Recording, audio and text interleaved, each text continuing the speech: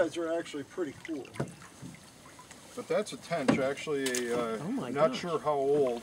They seem to grow quite quick, but they're pretty fish. They have the coloring, kind of that greenish bronze, like a smallmouth bass would. Yeah. Is it it's not a sucker. Not a sucker. The way it's holding its mouth, it's in the minnow family. Okay. And there's over in Plymouth is Lake Winfield, and Lake Winfield somehow somebody must have put them in years and years ago.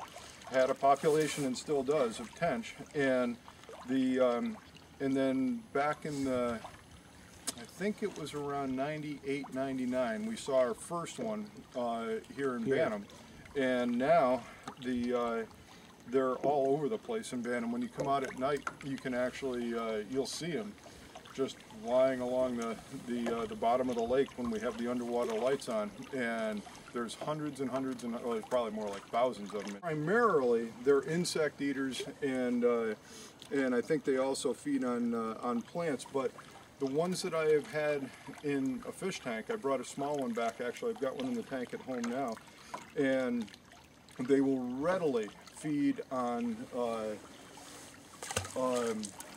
dead fish. They're somewhat of a scavenger by the way it looks, because our tank at home is very much like living in a lake. It's a hard tank to survive in. Small with predators. By the time we're done at the end of the year, it's one big predator is all. And yeah, I've been through that. it's an interesting environment in there. The tench will definitely feed on dead fish. I've never once seen it feed on a live fish. Okay. Well, that's interesting. And but that was probably, my guess is 2 or 3 years old. But it seems like at the end of their first year, they get up about, maybe 7, 8 inches or so. And so I'm guessing that's probably 2, maybe 3. But what we're not seeing this year out here, typically in that net we would have gotten 12 to 14 or more, really, really, truly big tench. Not by European standards, but by our standards here. Right. And we still haven't done enough aging on them to get a good idea of how fast they grow at, larger sizes. And so is the thinking that they are classified as an invasive? Yeah, at least non-native.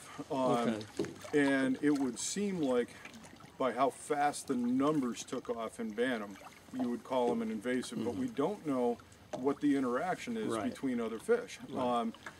They grew up, obviously being a European fish, in lakes with pike. So they're used to having big toothy predators around. Yeah. And it would have, when you, because I actually brought one home and ate it just to see what it was going to be like, and it tasted pretty good actually once you get by all the bones. Their skin is incredibly thick. It's like leather. And again, you'd almost think that is an adaptation to growing up in a lake with, a bunch of big toothy critters. And so I think they obviously grow fairly quick.